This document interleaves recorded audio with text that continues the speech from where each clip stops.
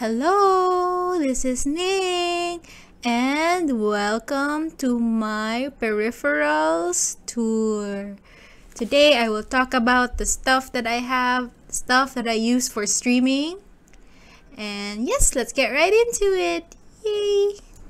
So here is my pink setup. I'm very proud of it. I had the table custom made, and don't you just love that everything is pink?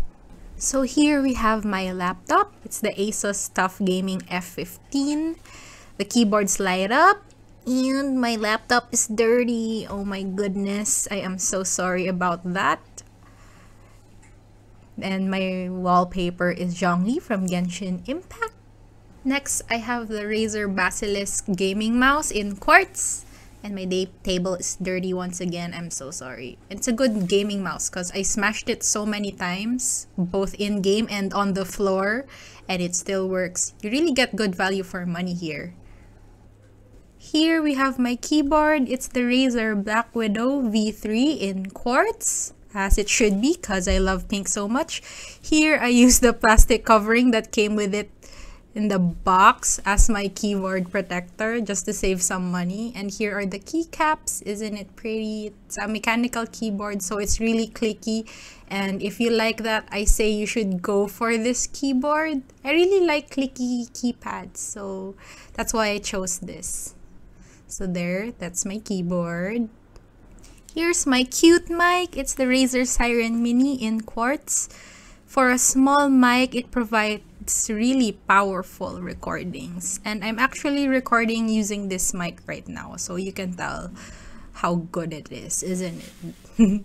For its price, it's really a bang for your buck, I would say. Okay, so this is the headset that every girl gamer has, the Razer Kraken headset in quartz. If you like cats and the color pink, I say this headset is perfect for you. It has a retractable mic, and this headset lights up, and yeah, super cute, and I love using this because it's super comfy as well. Last but not the least is the Razer Kiyo broadcasting camera with illumination. It's comparable to the Logitech C922. I chose this because I have Razer peripherals anyway. Here it is up close. I didn't even take the plastic out. So if I rotate the dial, the light adjusts. And if I rotate it back, you can dim the lighting to suit your needs. I really love this webcam. I use it for streaming and it makes me look cute on stream. So, okay, that's it for the tour.